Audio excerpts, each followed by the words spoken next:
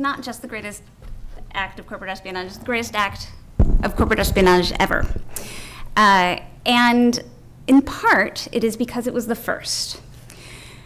So let's talk about our terms. When you're talking about industrial espionage, what are you talking about? Something is valuable. Stealing something that doesn't mean anything to anybody, it's not really stealing. It has to have a unique formula or recipe, which tea has, and we're going to go into that. But if it's something that everybody can do, you're not stealing anything again. And then it also has to be protected, because if it's just in the common, in the commons even, anybody can have it. So what we're looking for is we're starting to drill down on what a secret is. And the next thing is, it gives whoever has it a competitive advantage. It's worth something. If your competitors don't have it and you do, you're beating them. And you're the only one who has this. So let's start with valuable. Why is tea valuable? Is tea valuable?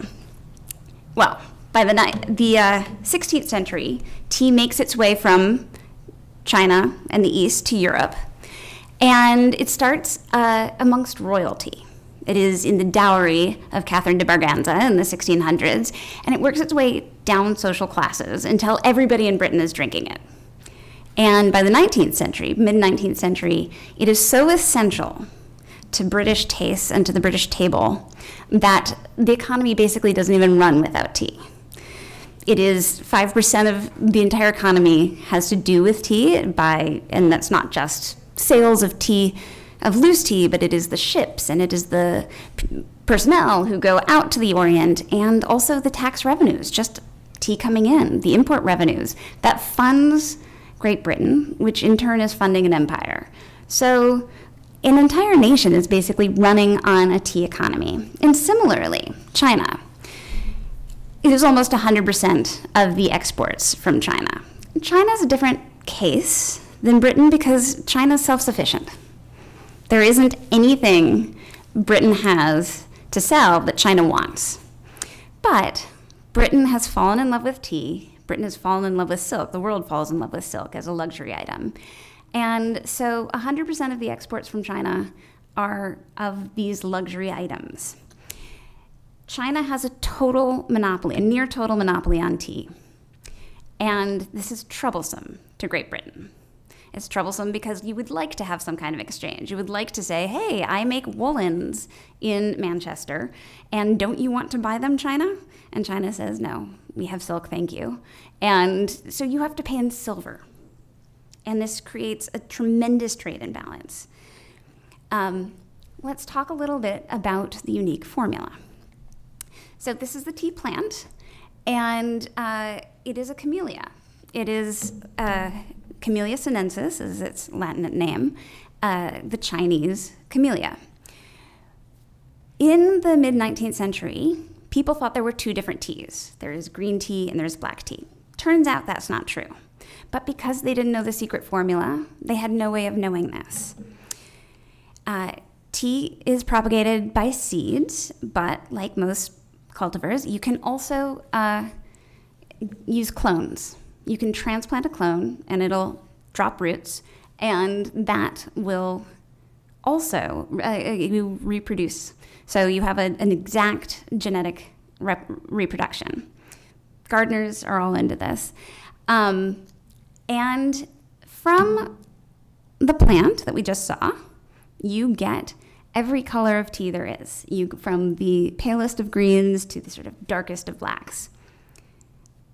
Britain, a nation addicted to tea, has no idea how this happens. So they want to change that. And they have a mission. We're at the Spy Museum. The mission, should someone choose to accept it, is step 1, get tea. Step 3, profit. Step 2 was a total mystery. No one knew what step 2 was. I mean, there was export from China.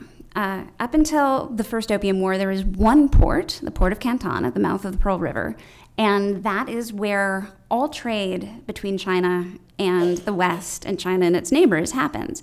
No one is allowed out of the city. Most of the people who are the Westerners who are working there, who are trading there, and this is a trade that takes 200 years, have never been outside their factories. They don't even get to see the city walls that are 200 yards beyond the factory.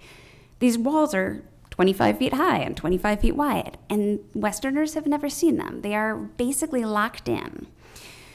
So the idea that like tea is this process, not just a plant, is a mystery to them. It is a total black box.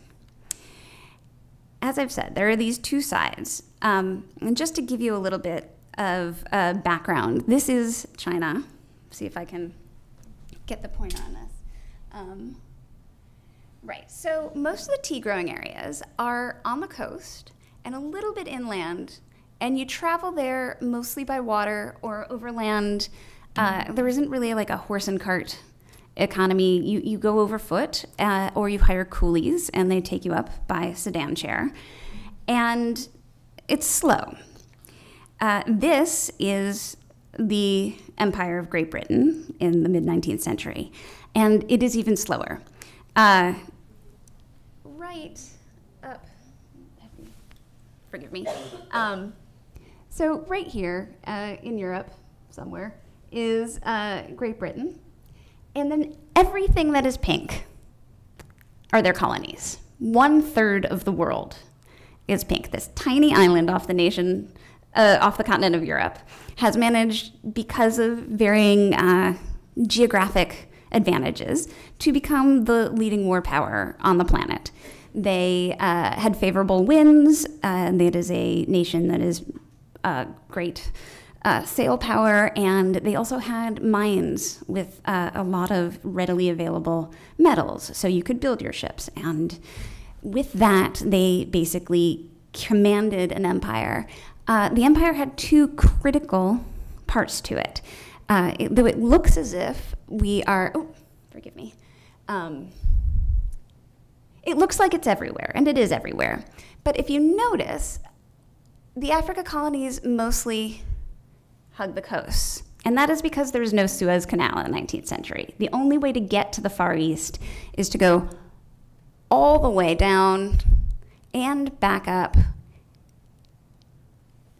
You go through several summers, you go through several winters, and it is a trip that takes 3 months or more, and often enough you will die. Someone will die. It is very, very dangerous.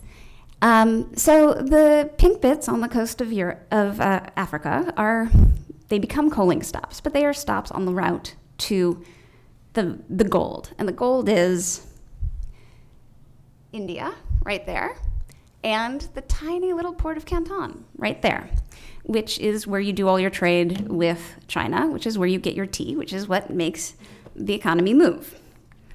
So, tea was protected. How do we know it was protected?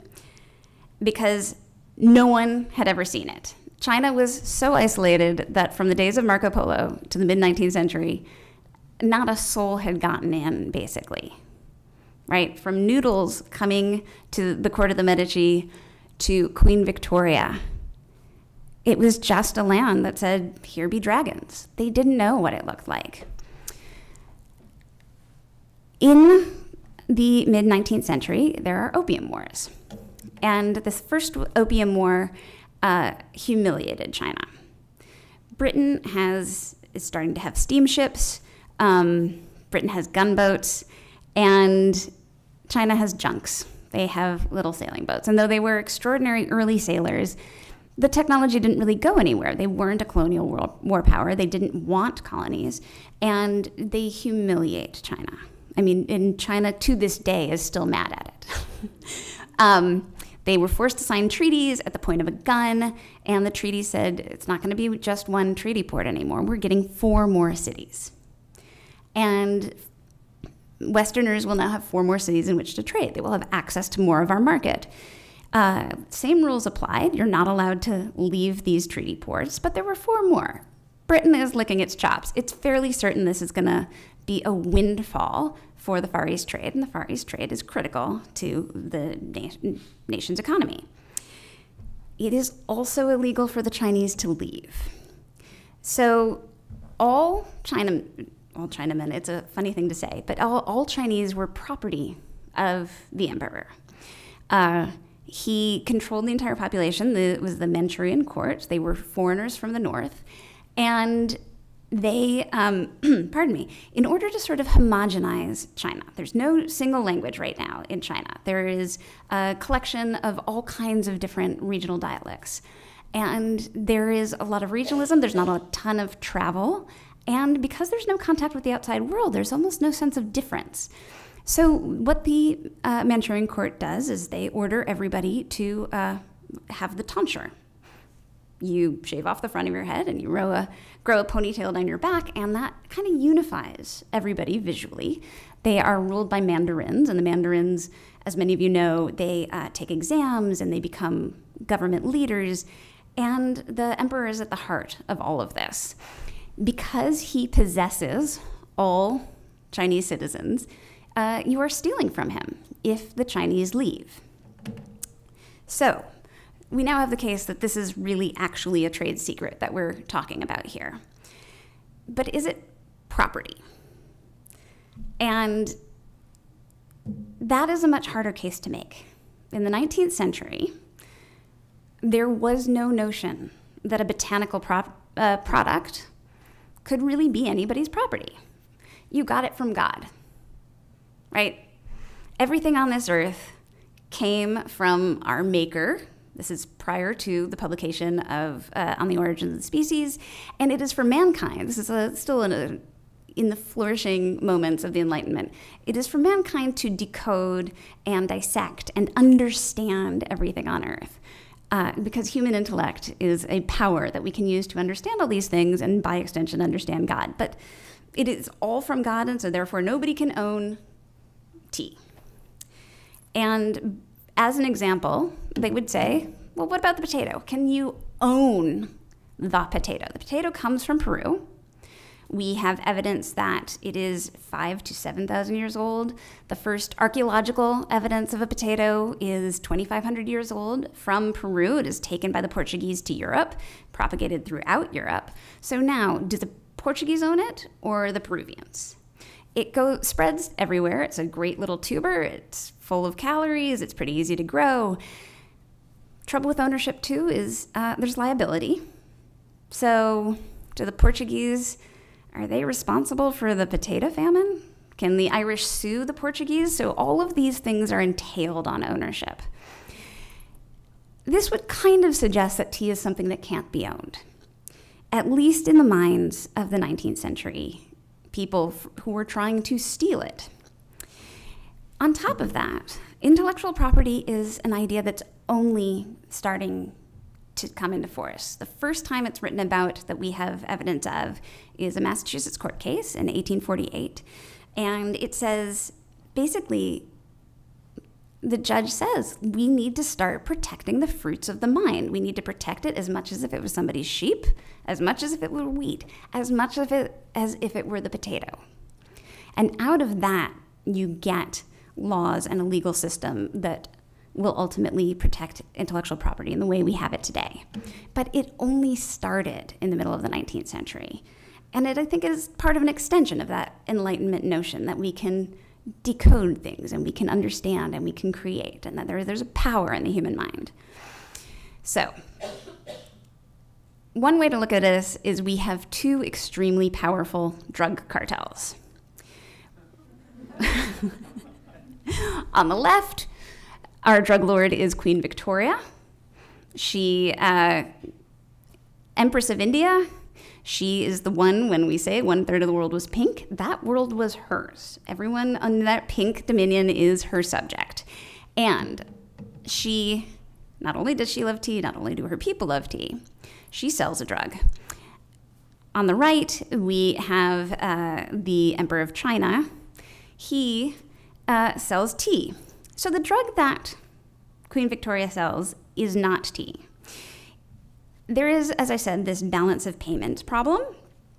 And for the first sort of 150 to 200 years of the tea trade, Britain is bringing silver to China and bringing out tea. Over 200 years, this becomes a tremendous problem.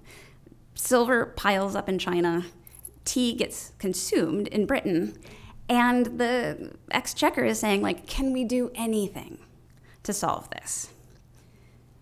And they can. The other drug that is in this drug exchange is Papaver somniferum, the opium poppy. So, 2 flowers. This flower grows in India, which is one of the jewels of Queen Victoria's imperial crown. And the way you get opium is you see this, you cut open this sac, and out of it bleeds a kind of sap, which is collected and it's refined and it's milled down. And in that, there are these alkaloids, morphine among them, codeine among them, that get you high, that work on the human pleasure centers. And Queen Victoria, like a good drug peddler, floods China with free samples. If you know the Tom Lehrer song, that he gives free samples because he knows full well that today's young innocent faces are tomorrow's clientele. Opium is highly addictive. Basically, Queen Victoria and the Empire create a nation of addicts. And once they've had their free samples, and once they can no longer survive without it, now you have a fair trade. Tea for opium. You can grow opium in the northern climates of India. Tea is grown in China, and everything's fine for Queen Victoria. It is not fine for the Emperor of China. He is unhappy with this trade. It turns people into addicts, they overdose, they die, his population stops working very hard, the economy falters, and it's an extreme public health problem. They are also monopolies. And what's interesting now is we read about this all the time. Monopolies choke off free trade. They inflate prices artificially, and they stifle innovation. And there's plenty of innovating that people would like to do. The Emperor of India is saying, well, if I'm going to have a nation of addicts, what if I just grow opium myself? Like, why must I get it from Britain, whom I hate, who humiliated me, who we just fought a war with? And Britain, similarly, is saying the price on tea, I mean, we know they pick it for a penny, right? We're selling it for £3. We hate that artificial inflation. We would like to get a piece of that, and we would like to have a more free market. So we can now see that there is a competitive advantage involved in possessing tea, the secrets of tea. And there is also a corporation. If we're going to have corporate espionage, it's not really enough to have 2 nation states. It's good to have a corporation. The East India Company is the first of its kind. It is a joint stock company, which means that the owners are many people, their shares are traded, and not only that, it's sort of the first in which most of the time, up until about the 1600s when the East India Company is chartered, owners were also the same people who managed a business. They also worked on that business. Now, there's a total separation between ownership and management. The East India Company sells its stock. Their ownership is the bourgeois middle class and upper class of Britain, and the managerial class become a kind of upwardly mobile system by which British class is now a little more traversable. They produce some of the finest minds in Britain, including Adam Smith and Charles Lamb.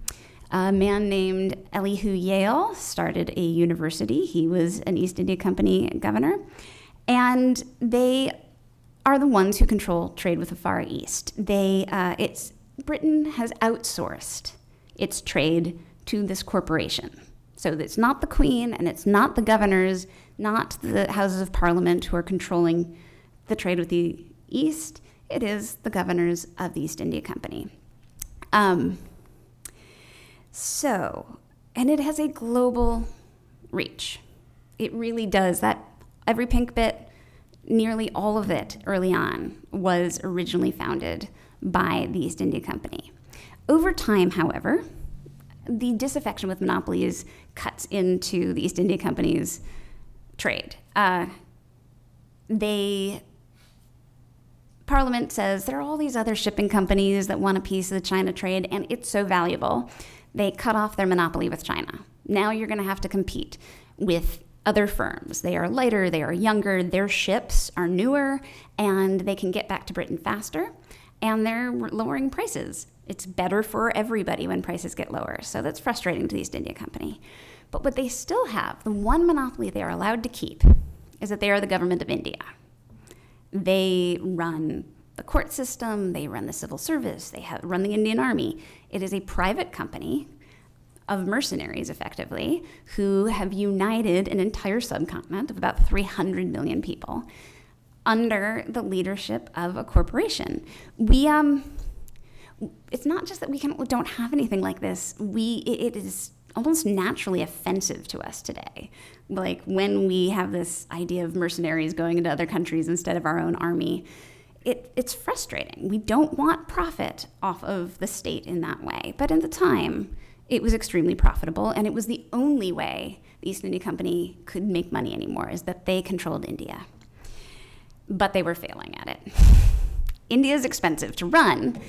It is hard to pay an army. It is hard to keep a civil service going.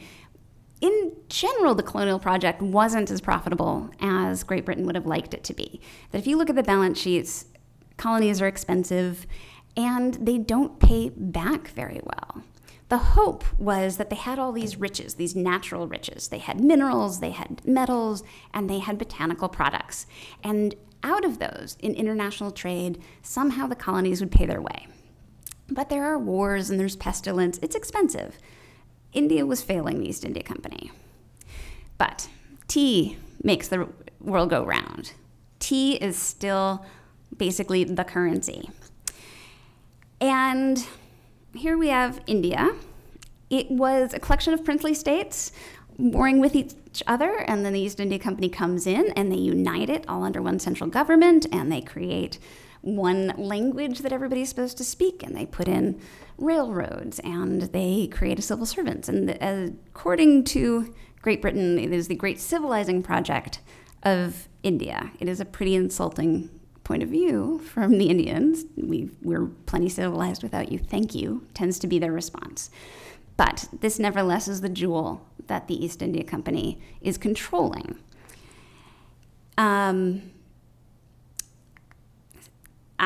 Right. So I've already covered this, forgive me, but colonies have to pay their way is very, very key. So we have this kind of triangle trade between nations. We have tea in China, we have opium in India, and we have the East India Company, which controls the banking and the decision-making from London. In the middle of the 19th century, they hire a spy, and he meets all of the qualifications of a spy. His name is Robert Fortune, and he is a plant hunter. He is Scottish. He does not have a medical degree, but the Scots, a little bit like in Star Trek, like the Scots have a reputation in Britain of being like the greatest engineers, the smart ones. And so he rises through the ranks of professional botany to apprenticing himself to become really one of the finest botanists, one of maybe the 5 finest botanists in Britain. And it is a very noble group. It includes Charles Darwin. They are contemporaries. And plant hunters are very much the R&D men of the empire. Because colonies are expensive, if you can keep finding new things there, diamonds, gold, tea, you can make money, but you have to find them. And plant life is one of the new and exciting frontiers.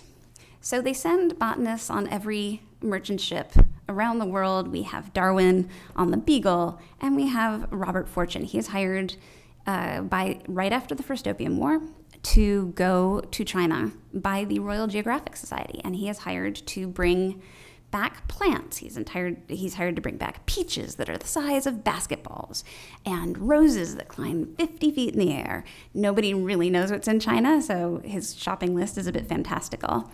And he's to bring them back, and they are going to these wonderful examples of science and empire. And he makes his first trip on behalf of the RGS, and it's a success, and it does well for him. He gets a better job. He becomes the man in charge of the Chelsea Physic Garden, which is a lovely, perfect little postage stamp of a garden in the middle of London. If you spend any time in London, I can't encourage you enough to go see this garden. It's really, really lovely, and it was his at a very important time. And so one day he's in the garden, he gets a meeting from the chief botanist of the East India Company who says, "We have a job for you. We have a mission. We want tea, and we don't know really what is involved. We're not sure how you're going to get from A to B, but we want it. We want it for India. We have every reason to believe that tea is going to grow just as well in India as it does in China, and it's not a dumb idea. It's not just something that came out of the top of their head. Tea grows best on hillsides. China is literally just right over the Himalayas from China. And it came about in sort of the same evolutionary moment. It has the same temperate zones. It has the same kind of rainfall. You will be able to find good analogs. Plus, they had found about 10 years previously native tea in Assam province. And the native tea in Assam province, they were so excited. It was wild. They hadn't seen tea growing before, and it was theirs. And so they packed it up and they shipped it off to Britain, and the tea tasters tasted it and they said, yuck, it's not very yummy. Like, it's not good. We still prefer the China stuff. So the hope was, if there is native Indian stock, then it's possible. If the Himalayas will grow tea, it's possible. We need a scientist. We need an expert. We need somebody to make this possible. We need our Steve Jobs and our Bill Gates to go make this work. To sit in their garage, but their garage is going to be the forests and deserts of the planet. So Robert Fortune is engaged. He's engaged for quite a bit of money. And we need to then, because we are at the Spy Museum, ask, was he a spy? Well, according to the internet, which is where all knowledge resides, a spy is somebody who secretly collects and reports information on the activities, movements, and plans of an enemy of competitor. So by our standards so far, as a noun, he is absolutely a spy. And as a verb, is he going to be spying? He's going to be working for a government or another organization, a corporation, going in secret to collect information about his enemies and his competitors, the Chinese. So yes, by all definitions, in any time, Robert Fortune is going as a spy. Though he is not certain tea is something you can own, like the potato, he meets all of these qualifications. What is next? He goes undercover. He works for one side against another, and he knows just how much tea is worth. He knows what it means to Great Britain. He knows what it means to the East India Company. And he was paid. He was paid quite generously. For a man who had no education, he is earning a very solid middle-class salary. Also, he is given a space on East India Company ships, so he can collect for himself. And it's not just that they're looking for economically useful plants, they are also looking for beautiful plants.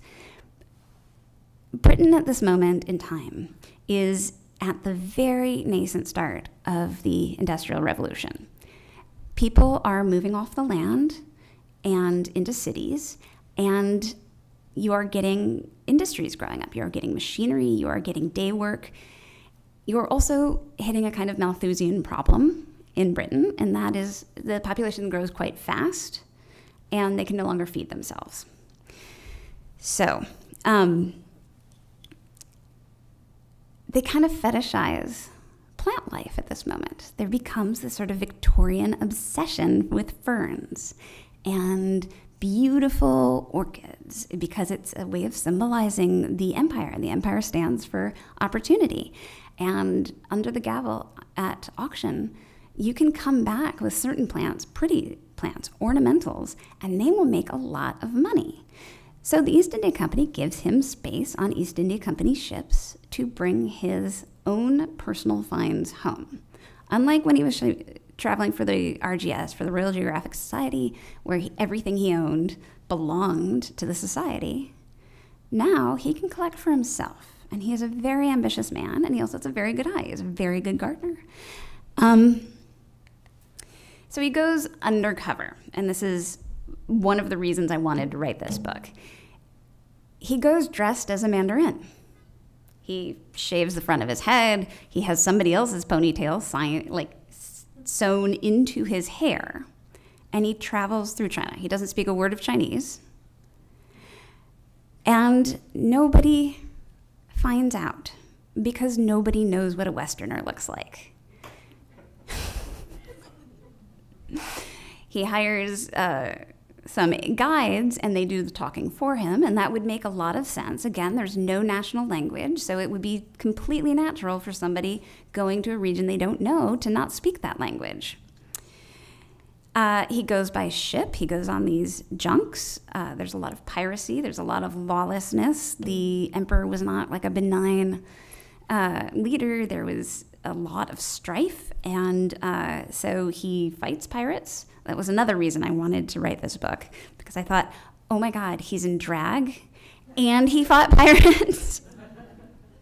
And drag is not quite the right word for it. I think cultural transvestitism is what I call it, but it still pleased me as an author.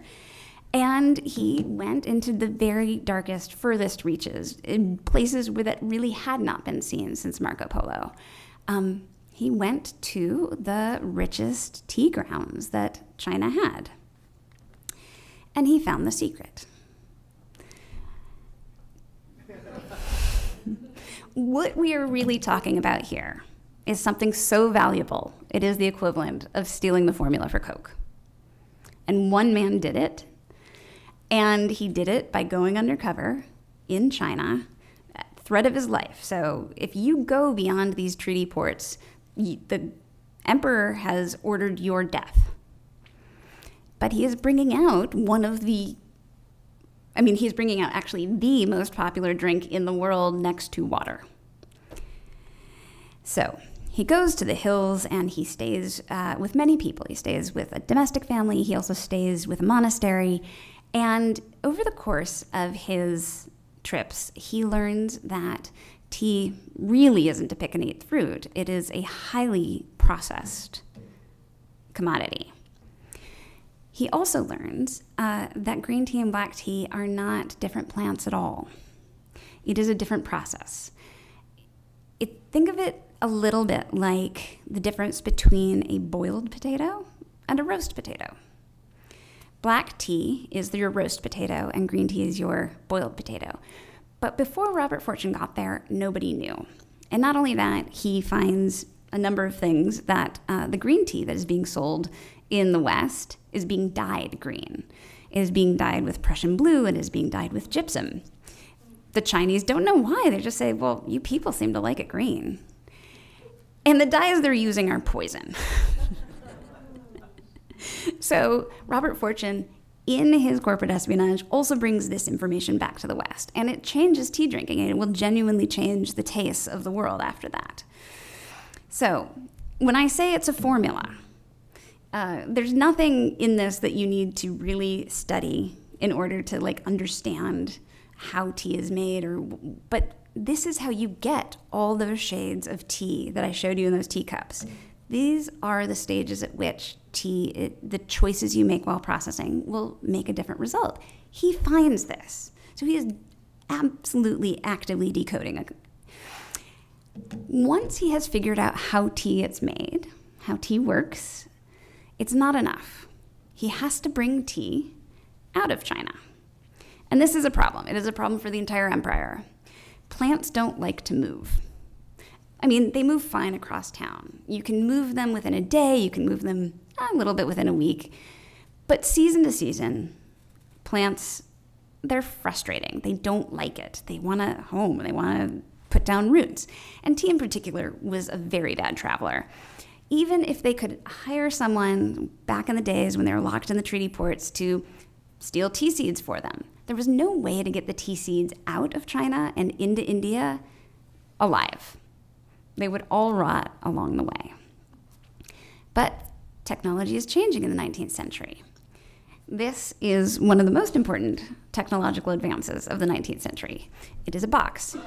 It is a box of glass. There is a man named Dr. Nathaniel Bagshaw Ward, who is the son of a doctor, and he discovers, he's a naturalist, like so many Britons, that people who love to be outdoors, and they love to take samples, and they love to study things and count them. And he has a glass bottle with a piece of mold on it, and it's on a shelf, and it's labeled. And after a year or two, he looks at it, and something is growing inside. The mold hasn't died, and a seed has sprouted and is growing. And the bottle has completely been sealed the entire time. Why? He's not sure, but he now does a lot of experiments, lots and lots of bottles. At the very same time this is happening, glass taxes in Britain are lowering.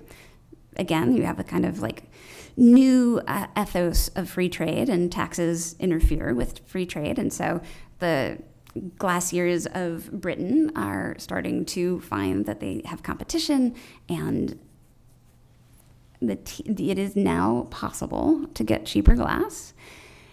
Ward discovers in the course of his experiments that the mold in the bottle with the seed on it, this total accident, the reason it grows is because that basically it'll grow forever almost.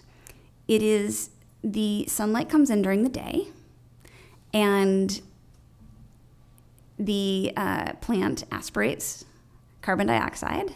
At night, it breathes out oxygen. The temperature changes, it condenses on the glass, and drips down to the soil, and repeats itself the next day. And it becomes what we now know as a terrarium. So you can keep plants alive in sealed glass boxes, and you can now afford glass. With this, the biggest problem of moving plant life around the planet is solved, and Robert Fortune is our man to solve it. There's no good way to put this in the presentation. It is a number of very exciting chapters. He has a lot of failures. His first year of plant hunting, he has bags and bags, really thousands of little seedlings and shrubs and seeds. And he ships them all to India, and 100% of them are dead when they get there. He goes back to the drawing board, he experiments again. Over time, he is successful. So what does it mean? What does it mean to have tea gardens in India? Well, tea takes 6 years to reach maturity. By about year 7, they find that the tea coming out of India is excellent. It's really, really good. He also has brought out tea makers and tea equipment. He has violated the emperor's edicts and shipped Chinese tea makers to the Himalayas, and they have taught their secret to Indian tea makers. Not only is the tea in the Himalayas good, it's like really good. Darjeeling, you will always hear the phrase, it is the champagne of tea. They create teas that are more valuable than the tea out of China. And within a generation, tea in India is starting to really make money. And China doesn't catch up again until like yesterday. It takes almost 150 years before the Chinese market can stand up to India's, and that's only because China got rich. In terms of exports, India leads for the next 150 years. So industrial espionage works. There's a lot at stake. Despite all these successes, the company does not make it. Governing is difficult. Governing from London is even harder. And the people of India have never been super happy under the colonial thumb. Shortly after Robert Fortune gives the company the gift of tea that will save its fortunes, the East India Company introduces a new rifle, the P-53. And prior to that, they were still using the same flintlock rifle that they had used in the Napoleonic Wars almost 50 years before. But technology changes. They find rifling barrels works, and they have new ways of priming gunpowder, and there's a new shape to a bullet. You don't need it to be round. You can actually point the end, and it spins better like a football. And so the East India Company introduces a new rifle. And the way you load this rifle is you have a packet of gunpowder, and you open it with your teeth, and you pack the gunpowder in, and then you put the bullet on top of it. Required a bit of grease. The grease that was used was a mix of beef tallow and pig fat. So if you know anything about India, pigs are forbidden to Muslims, and beef is forbidden to Hindus. It is genuinely almost as if they could not have picked a more offensive grease to send to the entire India army. And rumors spread that it is the way that the East India Company is trying to convert all of India into Christianity. So in the summer of 1857, India erupts. There is death by the thousands, really by the millions. It is among the great sort of human catastrophes brought on by colonialism, happens because of a gun. And the East India Company loses its charter. It was called the greatest assortment of governors in the universe, and then it is gone in a heartbeat. And Queen Victoria takes over. She's the Empress of India. And at least for the next 50 years or so, India is the jewel in the crown. Tea contributes very much to India, not just economically, but it spurs on industrialization. So there are a lot of sort of knock-on effects of espionage that we don't think. They're unintended consequences. It's not just, for instance, that Robert Fortune, in the act of espionage, is revolutionizing the Wardian case technology, but because tea requires boiled water, at a moment that Britain is industrializing, you start to have a population boiling their water. You have an overseas empire that is bringing in all kinds of virulence, including cholera, and people are boiling their water. It helps. It keeps people alive. It lowers the infant mortality rate. And not only that, tea is an excellent venue. It's a vehicle by which you can get calories into yourself. So tea itself is non-caloric. Plants in water, the steepage is just flavored water. But you put milk in it, it's a source of protein, and you put sugar in it, and it is a very dense source of calories. And as I mentioned, Britain has this Malthusian crisis at this very same moment. There's no longer a way to produce enough food to feed the entire island nation. On top of that, there is another way you could say get calories into your workforce via liquid, and that is with beer. Alcohol also kills parasites. Unfortunately, it makes you a bit of a liability if you are working with heavy machinery. On top of that, you now also start to out-eat your wheat and your hops. It happens all very quickly. Tea is the solution to a lot of problems. On top of that, though Britain has already lost its American colonies and they are gone forever, they still have a few Caribbean colonies that are sugar colonies that are producing excess sugar. And colonies, as we know, tend to be drains on the national bank account. So you can take sugar from your vestigial sugar colonies, put it in your tea that you are now getting from your British colony, and you can feed a workforce with sanitized water. And it spurs industrialization. Britain industrializes 50 years before alcoholic cultures, such as Germany and such as France, and it is entirely because of tea. So, Robert Fortune is the father of many things. He was a great spy. He is a spy who changed the course of nations.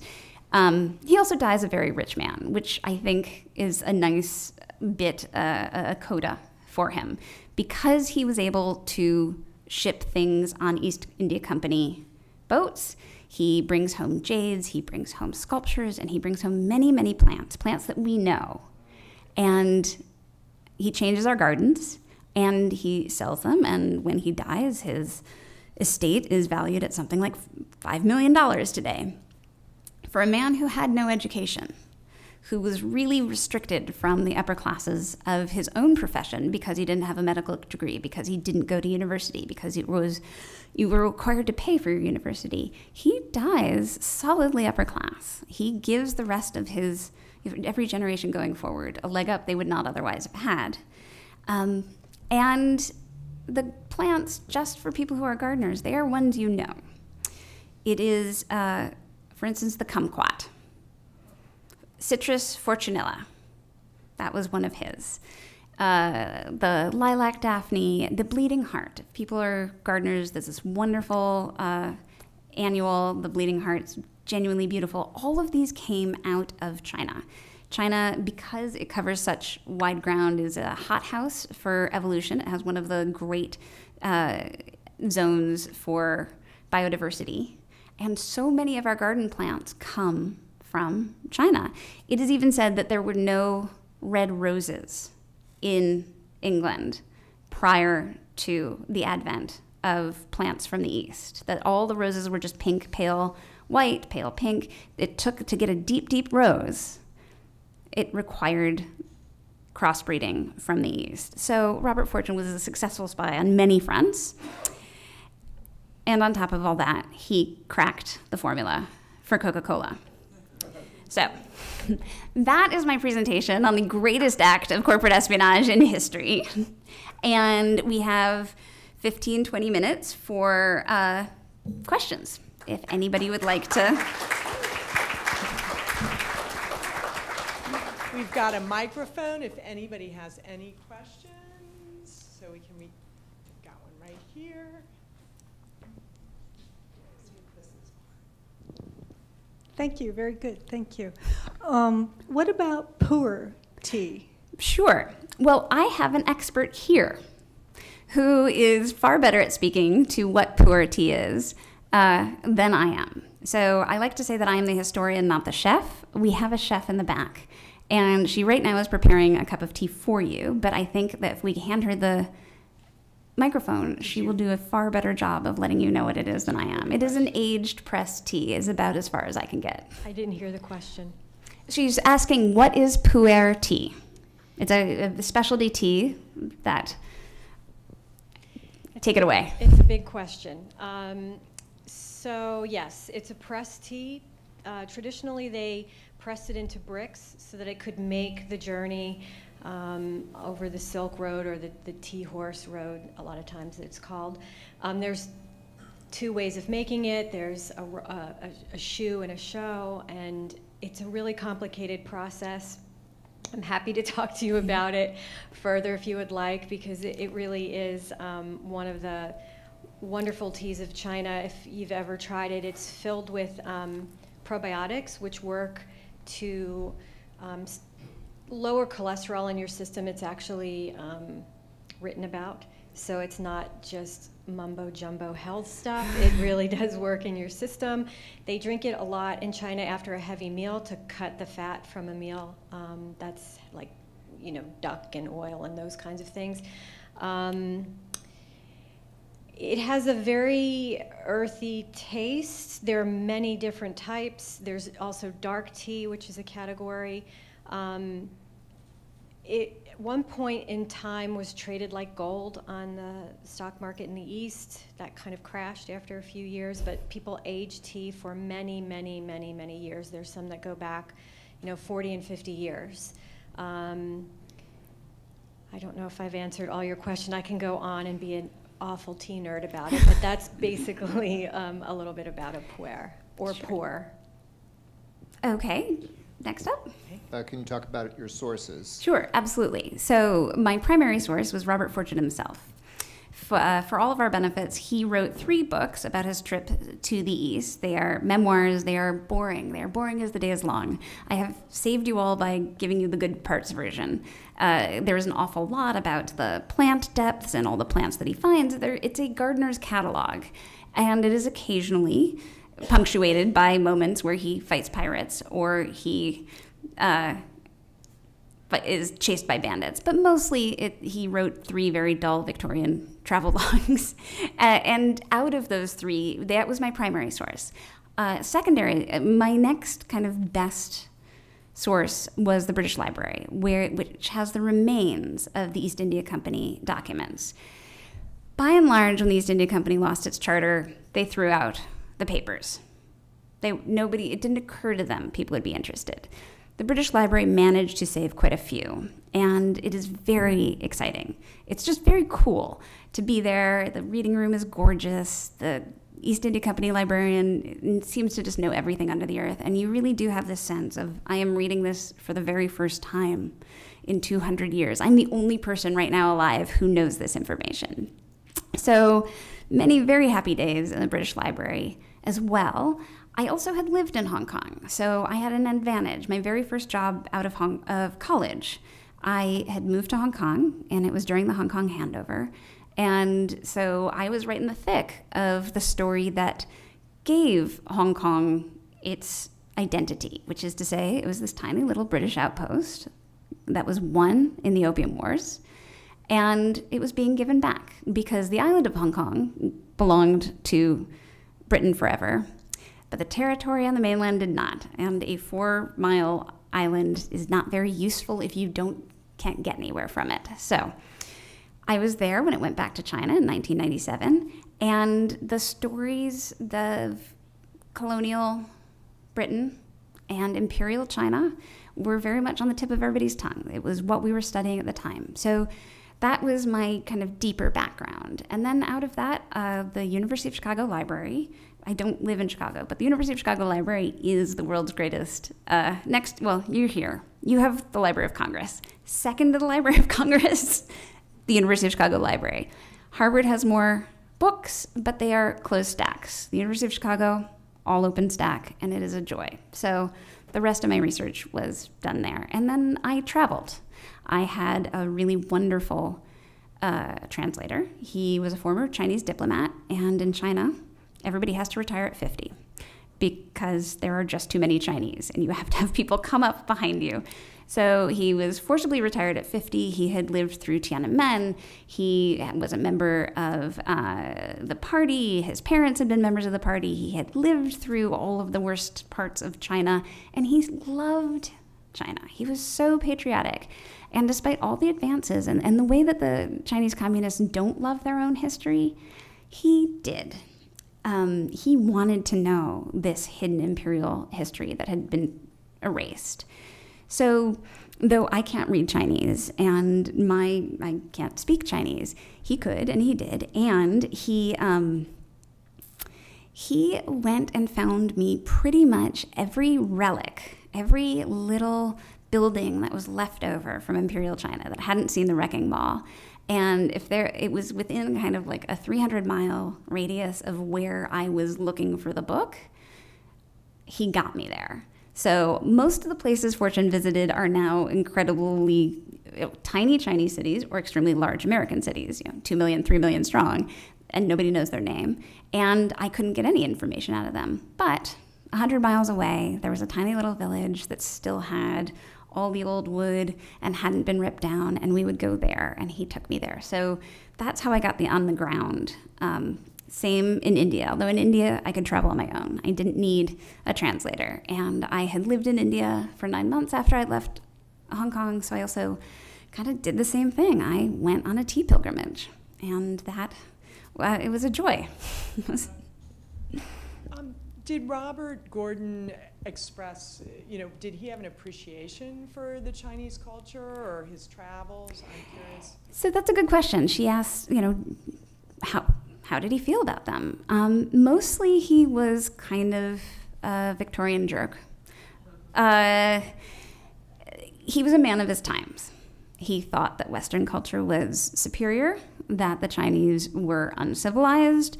He was very uncomfortable. It was very difficult traveling there. Over time, he comes in his book to appreciate it. He comes to appreciate that it is a culture that reveres gardeners. He finds this point of intersection between his love and their love of gardens. And he also finds that when he is in the hills of China, it reminds him of his home, growing up in Scotland. And he spends time with the monks, and they are Confucian monks, and he is very transfixed by this culture by the end. So I don't think he ever really loses his terrible colonialism, chauvinism, but he comes to appreciate elements of Chinese culture. Sure, yes. Question, curiosity about green tea versus red or black tea. Mm-hmm. I think there's a general perception that the green tea is better for your health, but now hearing your presentation about well, the history. Most certainly was not better for your health when it was being poisoned. So what's the status today in terms of, is it any difference really? So one of the things that when he found out about the poisons, he shipped them back to Britain, and they were on display in the Great Exhibition of 1853, which was Victoria's husband Albert has this idea that you can show off all the scientific advances of the world, and people will come, and people did come, and they saw the poison, and they were like, I like this black tea better. It's not going to kill me. And black tea has this advantage that it takes milk and it takes sugar. So it solved the problem Britain had, or was starting to have, about feeding itself. So historically, black tea was healthier for you in that respect. I am not, I think, the right person to sound in on the medical benefits of green versus black tea, in part because so many of the studies are garbage.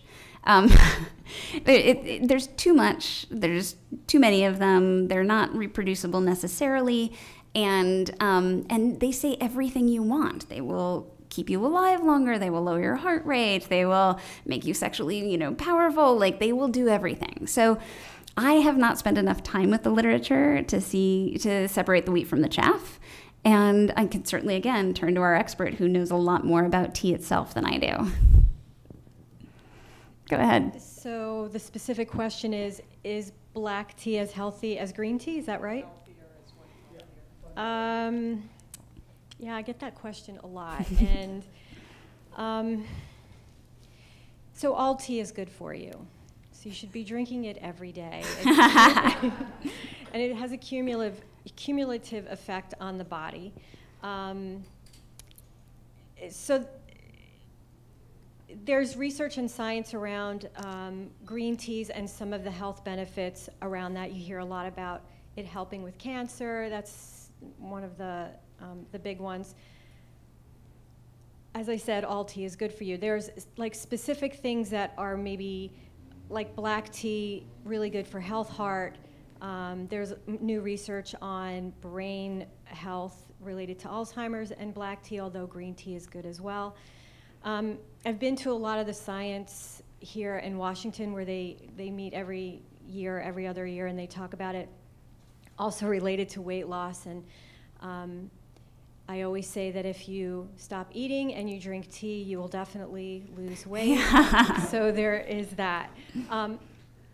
There's so much around the science of tea that I would just say that if you can have tea because of the caffeine, have a little bit each day. They say, I think it's 2 to 3 cups a day. Mix it up, green, black, even oolongs.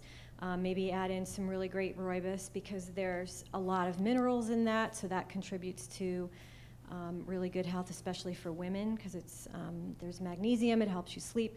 It can go on and on forever. You can just keep digging in this rabbit hole of information that's always, new. Every year there's always research on it.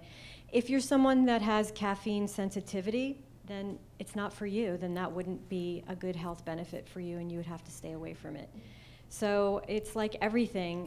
You have to sort of, research it, have some balance and moderation. I have many customers that can't touch tea at all. They ask me for decaffeinated blacks or greens, which I don't carry.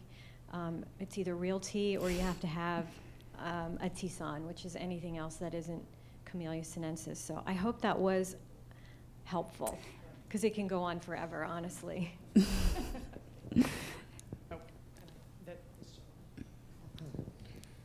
Terrific research and writing. The book is a great story. Thank you. You tell a great story. The garden in London, what's there? The Chelsea Physic Garden. So it is just off Sloane Square. It's not very far walk. It's not very easy to get to by tube, only because it's a part of London that's just not served by tube. It's too rich. They don't need it. But it is right on the river, and it is I don't know, it's maybe the size of 2 of these rooms. I mean, it is very, very tiny, and it was originally dedicated for materia medica, which is plants for medical science. Most of our plants still most of our medicines, still have their origin in plant life. Aspirin, for instance, that we are the great research lab of the world is evolution. And so there was a lot of known plants and what they could do for you. They could settle a stomach, they could make pain go away. All the plants that were useful for medicine were planted in this garden. And over time, they were organized on the Linnaean classification system, which is to say how it sexually reproduces. And now it is kind of a museum to that time, when plants were the source of all of our medicine, and the way that the Enlightenment scientists, the Linnaean taxonomers, were trying to organize the world. So it's a wonderful spot just because it's beautiful. It has all these great garden flowers, but it also has all this interesting plant history. If you just want a lovely walk, it's good. But if you want a wonderful romp through history and science, it's also wonderful. I can't recommend it enough. It is genuinely one of the gems, the hidden gems of London.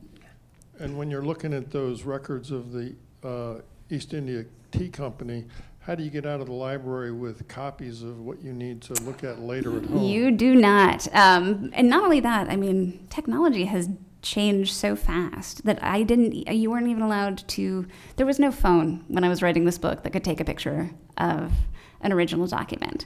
I would sit there with my laptop and type everything out. And the script was all very light and very beautiful and written by some clerk in India 200 years ago. It was a joy, but I don't have any pictures of what those books look like because I wasn't allowed to.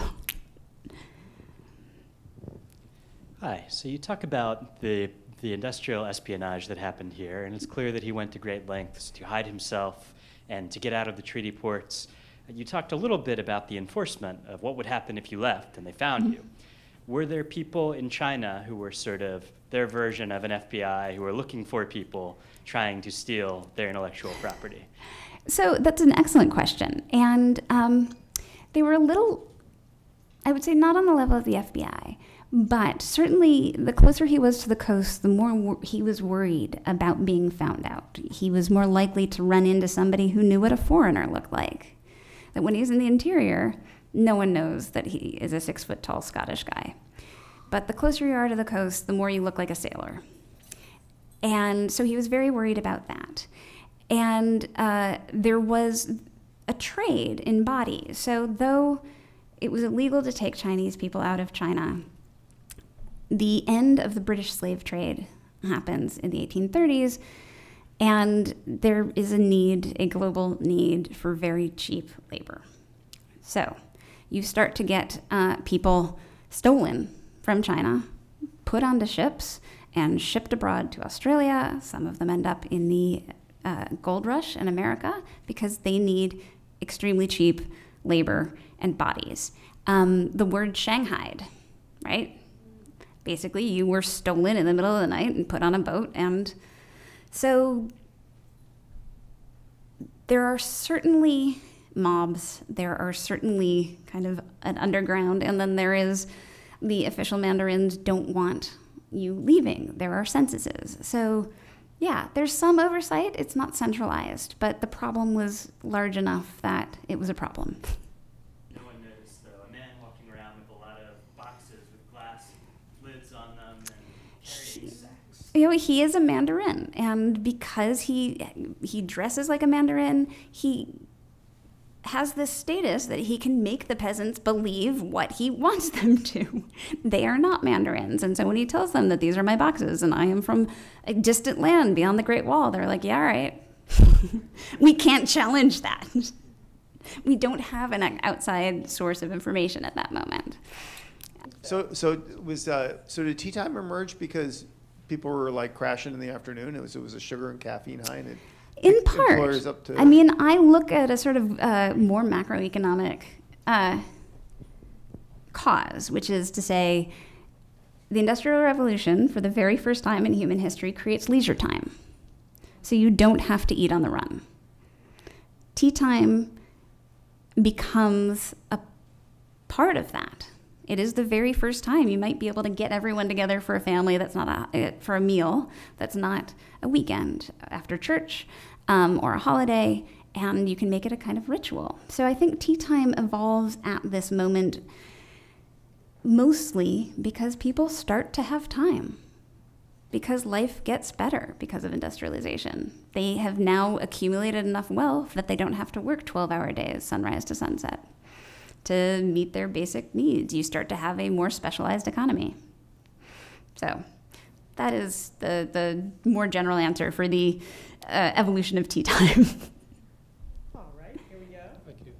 A little bit out of left field, how much British love of tea might be out of stubbornness for the fact that they didn't have coffee? The second most traded commodity in the world behind oil is coffee. Dutch East India Company had Indonesia, Sumatra, Java. And so, and it's kind of left field, but they didn't have any colonies with that high elevation, 4,000 feet, to harvest coffee. So we have to suck it up and drink tea instead. How much of a, kind of reminds me of Richard Burton. Right. I don't know, which guy came first? No, it's very much like, and there was plenty of trade with the Dutch. So there was no reason that the British couldn't buy from the Dutch East India Company. Were there a genuine sort of native preference to coffee? They could buy it. They weren't, and the market's pretty mature by the time Robert Fortune goes to China. It's almost 200 years old. So I don't think it is because of a geographical underpinning that they aren't coffee drinkers. I think genuinely they preferred tea. And also, you know, the East India Company controls imports. So the East India Company has tea, and they are in control of what's getting in and out of British ports. They put a thumb on the scale, a fairly heavy thumb on the scale, too, would be my guess. But not, again, I think that because of any kind of geographical origins. The East India Company just could have colonized something with coffee. They had the guns. Thank you so much, Sarah. Thank you so much. Thank you so much for coming. Thanks again to the Tea Museum for setting this up. It was an extraordinary event.